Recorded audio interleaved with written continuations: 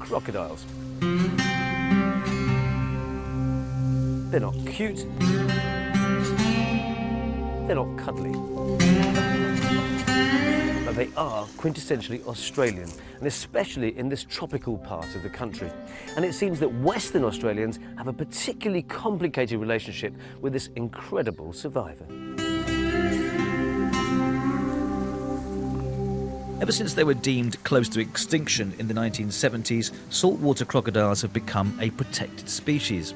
This sanctuary and research centre opened 30 years ago, and most of the animals here were rescued by rangers. G'day, Raj. Yep. David, pleased to meet you. This is Chris, head crocodile keeper. Hi. A briefing chat before an unusual but very necessary relocation job. And we'll approach this other crocodile that we want to get. We're going to get a couple of ropes on him, and once we've got the ropes on him, we'll try and drag him up towards the front here where it's a bit easier to work on him. If it all starts to go pear-shaped, run. This crocodile has been provoking a larger rival and needs to be removed for his own safety.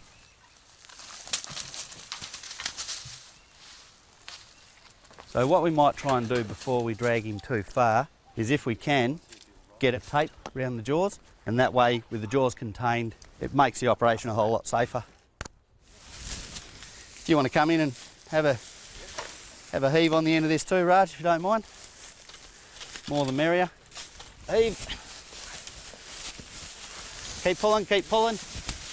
That's it, down the laneway. With a jaw pressure of 3,000 pounds per square inch, saltwater crocodiles are more dangerous than sharks. That's good, perfect. You can stand on. And attacks on people, though relatively rare, are on the increase. Well, they'd have to be one of the most efficient hunters ever born on this earth.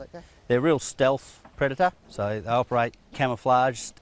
About 7 times faster than a human being is their reaction speed. So if you're right at the water's edge, you know, scooping up a bucket of water, and that crocodile comes out at you, by the time your brain even registers it, he's already got you. That was incredible. In here we have our hatchlings, our baby crocodiles. But there's a strange paradox here, at least from my perspective, because there's also a captive crocodile breeding program here which raises income by culling and selling crocodile-related products. The Australian saltwater crocodile skin is the most sought-after skin out of all the species, because some of the species actually have small bony platelets in their belly skin, and it's the belly skin they're mainly after, which is that, it's okay, shh, shh, shh. It's that beautiful clean white belly skin, you know, very uniform scalation, that sort of thing. I'm sorry, here you go, you're right. Yeah, does it ever seem strange to you that at one end of the chain you are protecting and rescuing crocodiles, and then at the other end they're actually being bred in order to be killed? Yeah, there is a small conflict of interest internally myself. You know, I see the ones that we farm as being the commercial operation which allows us to continue as a park and to operate and save the animals out of the wild. There is a stipulation that any crocodile caught in the wild is not allowed to be used for farming purposes. Incredible.